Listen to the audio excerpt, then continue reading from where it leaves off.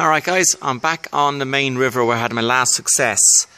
On this path here, this is where I got the 2 mink. I've been catching nothing on the smaller rivers. I'm just experimenting at the moment with 1/16 magnum traps. I got a lot of success with rabbits now. You can get loads of rabbits if you put them down the tunnels. Perfect spot. But there's a 1/16. That's where I got the mink before. I had with the Mark 6, but I'm just experimenting at the moment with the 1/16s.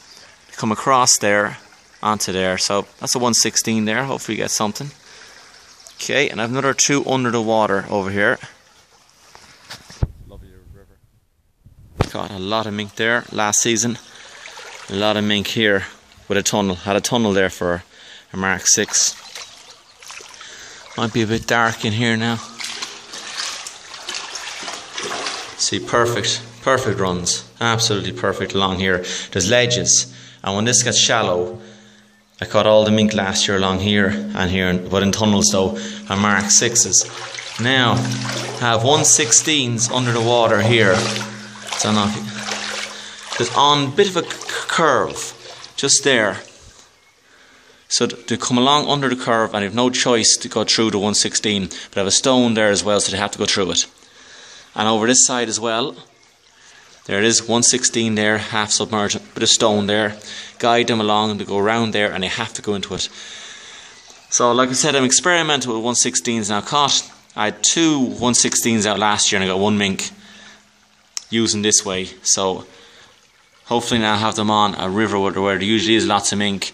But like I said, I got a lot of mink on this river last year, so I'm not expecting too many.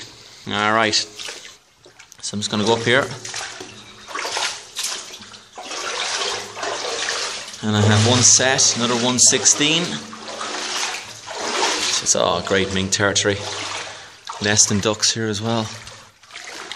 Right, go under this wire fence. Now, I don't have anything through that tunnel there because that's fast flowing water. Mink will always hug to the sides, a slow running through there where there's vegetation. And there is my other 1/16. There you go. So they'll come along there, down along here, in there, just on the curve.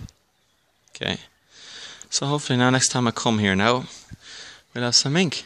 Right guys, I'll chat to you. I also have a Larsen trap for magpies up there, so you can always go up here and check, see if there's anything in it.